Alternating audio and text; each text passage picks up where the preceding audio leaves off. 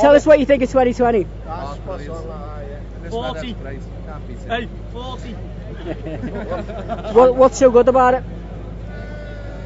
It's atmosphere and everything, innit? Your mains up, you win it. Why do you think 2020 is so popular? It's like a football mentality. You've got a beginning, a middle and an end. You know when it starts, you know when it finishes. You're not there for the whole day. It's great to sort of knock off from work and then you've got a complete cricket match to see towards at the end of the day.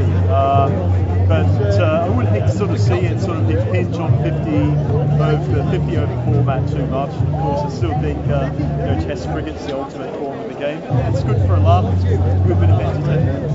And the ground itself looks magnificent, doesn't it? Yeah, lovely ground. Lovely ground. On a night like this, you've got Aigburth.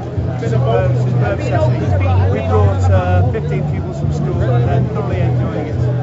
It's a short form, isn't it? It brings excitement. It's over in 4 hours, similar to most sports. That's basically why it's so popular. I thought that Phil Neville was excellent.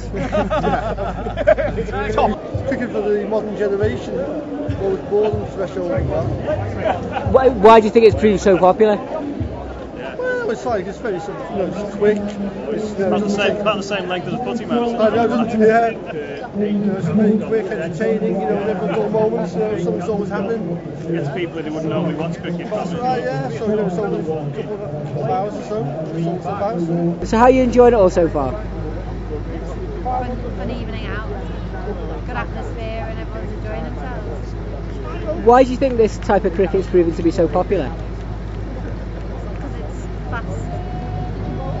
Seems sensational.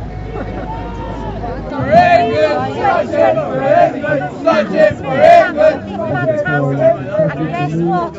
Ready Flinton, ready Flintstone. It's easy to swallow, it's short, it's quick, it's a bit more easier on the eye than a standard like 50 overs or a 5-dayer. And would you like to see more of this kind of event put on at Aigburth? Especially in Liverpool, yeah, it's just down the road, easy to get to, it's good fun. It'd be better on a Saturday next time.